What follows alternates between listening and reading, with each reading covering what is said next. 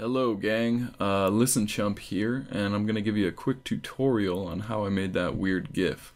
I'm guessing nobody's asking questions about how I did the Photoshop stuff, which was pretty much just kinda color correction and shrinking down Kim Jong, but rather how I make it zoom in and out and all that stuff. So, after you save out an image like this in Photoshop, pop over to After Effects, and then drop the image of Kim Jong in at full resolution, and do a bunch of keyframes. Alright, so I got a keyframe for a mask that's kind of feathered out. You can't see it from here.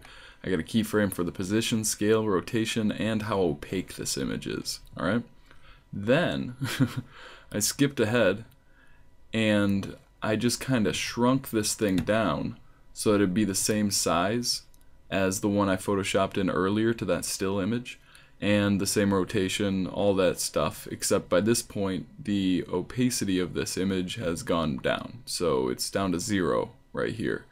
And by adding a bunch of keyframes at this point, it makes it so that I would zoom in or zoom out from Kim Jong, depending on how you look at it. But how do we make it so this big guy ends up changing with it? The trick to that is just parenting it. So I ended up using the pick whip here, and all I did was go to this point and then say that this little Kim layer up here is going to be the parent for this smaller one, and as a result you can see that the larger image scales with it and rotates into place.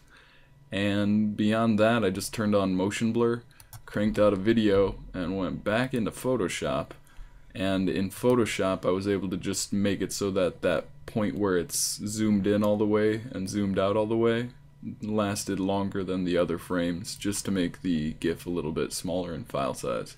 Once you have the timeline looking good in Photoshop, go up to File, Save for Web, and you know, you're in business.